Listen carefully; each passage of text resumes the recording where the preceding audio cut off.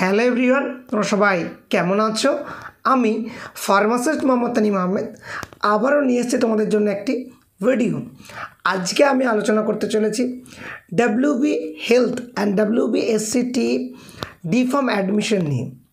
কারণ WB হেলথের first round হয়ে গেছে, WBSCTEর এখনও কোনো রাউন্ডই হয়নি, কাউন্সিলিংয়ের নোটিফিকেশান দেয়নি। তাহলে WB হেলথের সেকেন্ড রাউন্ডে কী করতে হবে না করতে হবে, কারা যাবে যাবে না, অ্যান্ড WBSCTEর কাউন্সিলিং কবে কী হবে, এই সমস্ত বিষয় আজকের ভিডিওতে আমি আলোচনা করতে চলেছি। সো প্রথমেই বলি, WB হেলথ তাদের একটা নোটিফিকেশান এসেছে 29/11/2023 ডেটে, কি যে সেকেন্ড রাউন্ড অফ কাউন্সিলিং হতে চলেছে। সেকেন্ড রাউন্ড অফ কাউন্সিলিং কবে হবে?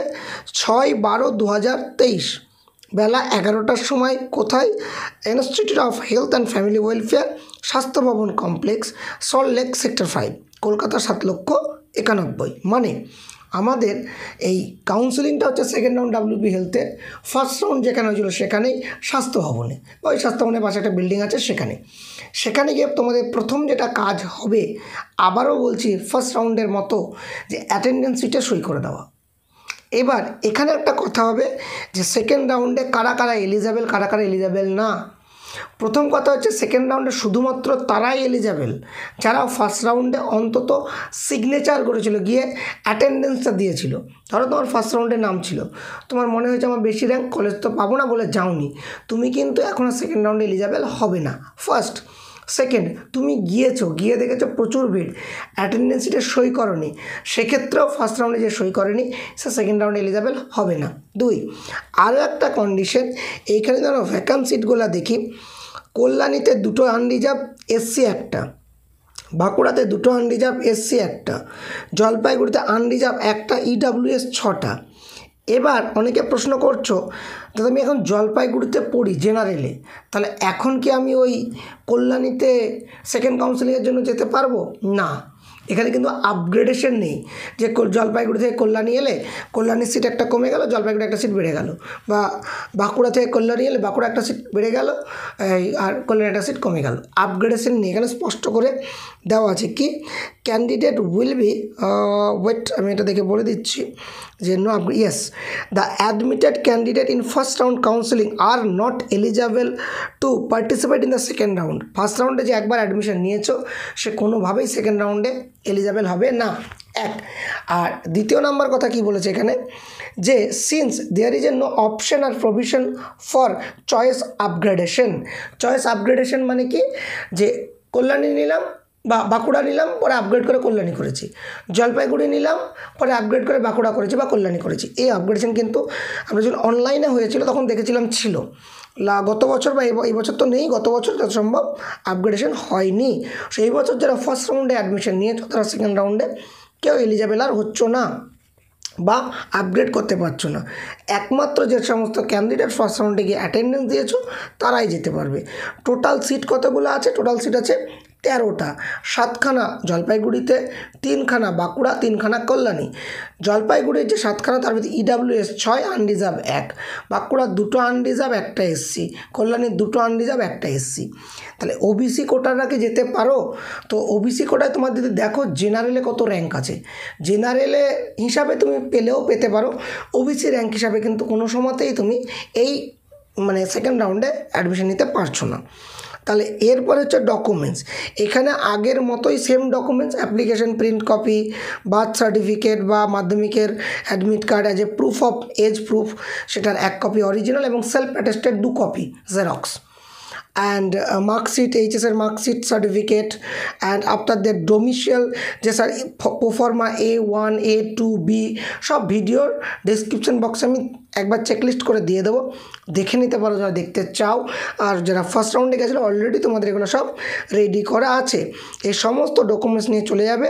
আর এখানে আবারও বলছে একটা অ্যামাউন্ট দেওয়া আছে, অ্যাডমিশন ফি 500, টিউশন ফি 1200, সেশন ফি 100, registration fee 800, caution deposit 200, hostel maybe এখন আর নেই আশা করি, আমি কনফার্ম না, হোস্টেল পেলে 1200, নাহলে 1200 লাগবে না। তাহলে এখানে 500 আর 1200 1700, 1800 আর 200 মানে 2800 টাকা হোস্টেল না নিলে লাগছে। 2800 আর হোস্টেল নিলে লাগছে 4000। সেই অ্যামাউন্টটা কিন্তু আমার ডিপোজিট করতে হবে ওখানে at the time of admission. কাউন্সেলিংয়ে হলো তুমি যদি কলেজ পাও অ্যাডমিশন নাও কিন্তু ক্যাশ 4000 কি 2800 টাকা জমা করতে হবে, তাহলে সেইটা রেডি করে নিয়ে যাবে। It's all about the second round of counselling WB health. এবার যেটাতে আমি আসবো মূলত দ্যাট ইজ দ্য WBSCTE। WBSCTEদের কী হবে প্রথমেই বলি, অনেক গার্জেন বা অনেকে আমার সঙ্গে যোগাযোগ করেছো, তাদেরকে বলি WBSCTEর কাউন্সেলিং হবে, এটা 100% কনফার্ম হবেই। এবার কবে হবে এটা একটা বড় প্রশ্ন। আশা করছি আমরা ডিসেম্বরের এই 20 তারিখের মধ্যেই কোনো না কোনো নোটিফিকেশান আমরা পাবো। আর এটাও বলি, একবার নোটিফিকেশান পেলে ধরো কাউন্সেলিং হলো 15 তারিখ, তাহলে কিন্তু অ্যাডমিশনের ডেট দেবে 18 তারিখের মধ্যে, 3-4 দিন টাইম দেয় অ্যাডমিশনের। সেই অ্যাডমিশন নিলে 18 তারিখ, 19 তারিখ ক্লাস শুরু হয়ে যাবে, কি 20 তারিখ অবধি অ্যাডমিশন দিল, 21 তারিখ ক্লাস শুরু হয়ে যাবে। একবার কিন্তু যদি মানে নোটিফিকেশান দেয় উইদিন 5 to 7 days পুরো অ্যাডমিশন হয়ে ক্লাস শুরু হয়ে যাবে। আর গত বছরও সেকেন্ড রাউন্ড দেয়নি, এবছর অফলাইন হলে দেবে কি জানি না। গত বছর অফলাইনে কাউন্সেলিং হয়েছিল WBSCTEর, যেটা কারিগরি ভবন একটা তোমরা সকলেই জানো নিউ টাউনে আছে, আর পুরনো অফিসটা আছে আমাদের ধর্মতলার কাছাকাছি SN ব্যানার্জি রোডে, ওখানেই গতবার অফলাইনে কাউন্সেলিং হয়েছিল। এবার কোথায় হবে জানি না, অফলাইন হলে ওখানেই হবে। নোটিফিকেশান দেবে, নোটিফিকেশান দিলেই আমি কিন্তু আমার অ্যাডমিশন গ্রুপে দিয়ে দিই, এবং তার সঙ্গে সঙ্গে ফেসবুক ও ইউটিউব যে চ্যানেলগুলো আছে, ফেসবুক পেজ আছে ফার্মাসিস্ট তানিম, টেলিগ্রাম চ্যানেল আছে, গ্রুপ আছে, সেই সমস্তগুলো জায়গাগুলোতে আমি পিডিএফটা আপলোড করার চেষ্টা করি। তবে এটা ভাবার কিচ্ছু নেই যে আদৌ হবে কি হবে না, যে প্রশ্নটা তোমাদের মনে, এইটুকু আমি দায়িত্ব নিয়ে এনশিওর করছি কাউন্সেলিং হবেই WBSCTEর। কারণ গভর্নমেন্ট কলেজে একমাত্র কাউন্সেলিংয়ের মাধ্যমে যাদের র্যাঙ্ক আছে তারাই ভর্তি হতে পারবে। এবার প্রাইভেট কলেজে কম বেশি এদিক ওদিক হচ্ছে, সেটা আমার মানে বলার মতন কিছু নেই ওখানে, কতটা কি হবে না হবে। আর নতুন প্রাইভেট কলেজ নিয়ে অনেক কোশ্চেন করছো, সেটা নিয়ে আমার ডিরেক্টলি বলার কিছু নেই। কোনো কলেজে ভর্তি হলে দুটো অ্যাফিলিয়েশন লাগে, ফার্মেসি কাউন্সিল অফ ইন্ডিয়ার অ্যাফিলিয়েশন অ্যান্ড WBSCTEর অ্যাফিলিয়েশন। এই দুটো অ্যাফিলিয়েশন থাকলে কোনো কলেজে ভর্তি হতে পারো। তবে সব থেকে সেফ কাউন্সেলিংয়ের জন্য ওয়েট করা।